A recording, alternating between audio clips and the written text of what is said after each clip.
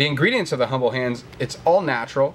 It's goat's milk, olive, coconut, palm kernels, almond oils, shea butter, walnut shells, sodium hydroxide, castor oil, and just a little bit of fragrance, all natural. This is the dragon's blood, which is more of a flowery scent. Then we have the original, which is almost like an Old Spice. This definitely makes you think of your grandpa or your dad. Then we have the garlic and lime, which, let's imagine, smells like garlic and lime. So the original scent is actually supposed to be reminiscent of the Dracoir Noir of the 1970s. The dragon's blood has a little bit of patchouli in it, and the ginger and lime is just as it sounds, it's ginger and lime.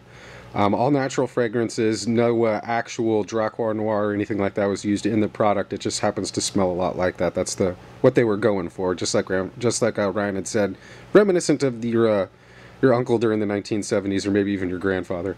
Or if they're continuing to kick that style. But this is a really cool product for those people that use bar soap and need a quick and easy way to get really intense resins or stickiness, maybe some saps off of your hands.